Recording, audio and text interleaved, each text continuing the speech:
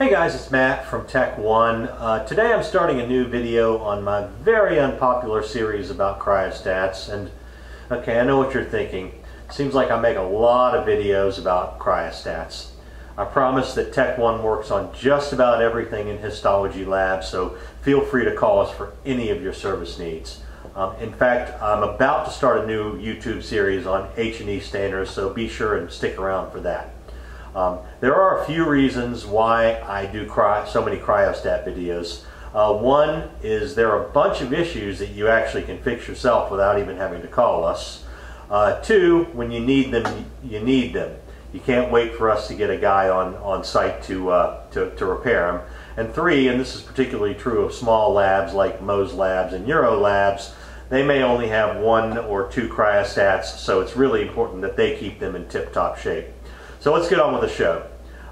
This video was originally inspired by a Facebook histology page question, but it's also something that we run into a lot. So what happened is someone in the lab changed the temperature on the cryostat from, we'll say, -22 to -5 to try and save some money on the electric bill.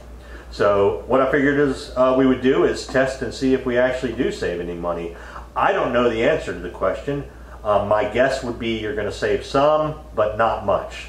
So to test this, I got a cheapo power meter from the internet, this one right here.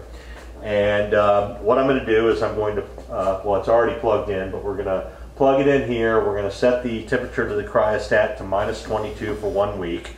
And then after a week, we're going to take a look and we're going to see how much power we actually have used.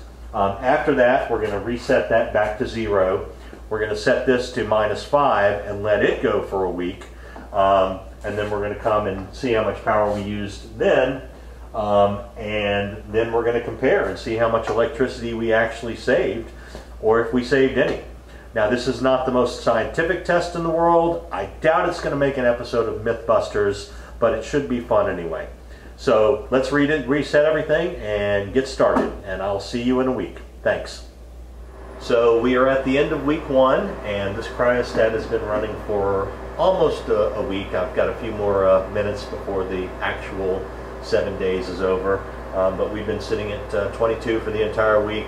Nobody's turned anything off, changed anything. I'm going to set the camera up to get closer to the power meter, and we will see how many kilowatt hours I've used this week.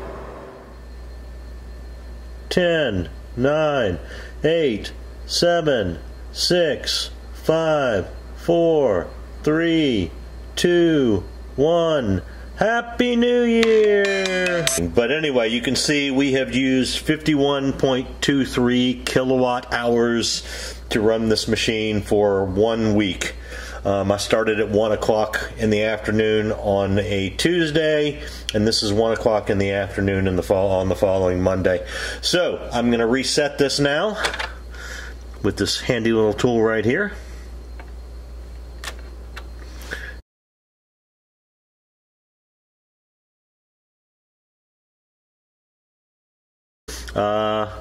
Set this back to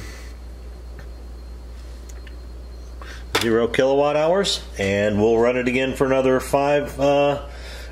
7 days at -5 degrees Celsius. See you in a week.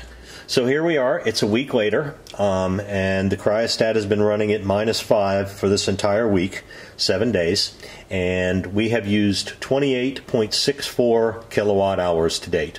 And that is considerably less than we were getting at -22, so I guess there's egg on my face. Anyway, I'm going to go to my computer. I'm going to do a little bit of calculating and see exactly how much money we saved by having it at -5 as opposed to -22. And I'll get back to you soon. Thanks. So what have we learned?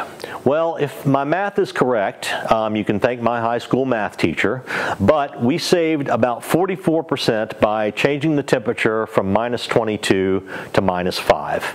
And while that's not an insignificant number, there is a but, and it is a big but. Our local electric company in Chicago charges 6.776 cents per kilowatt hour. That's a real tongue twister.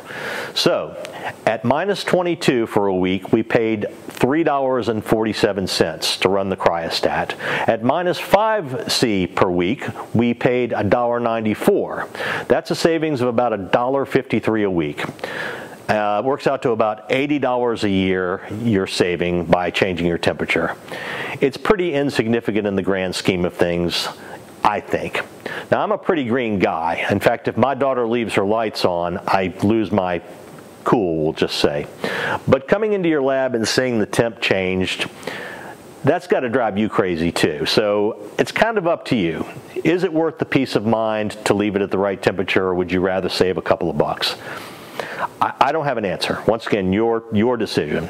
It did answer a question from a previous video, though. Should I turn off my cryostat completely when I'm not using it, like for labs that use it once a week or once a month?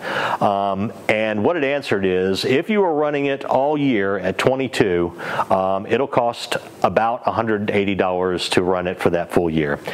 I don't think it's that expensive, but once again, you know, I'm not you.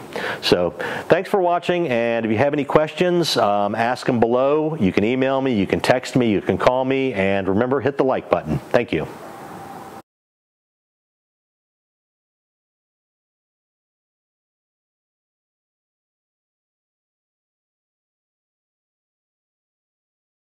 And that's also pretty, and that's still not a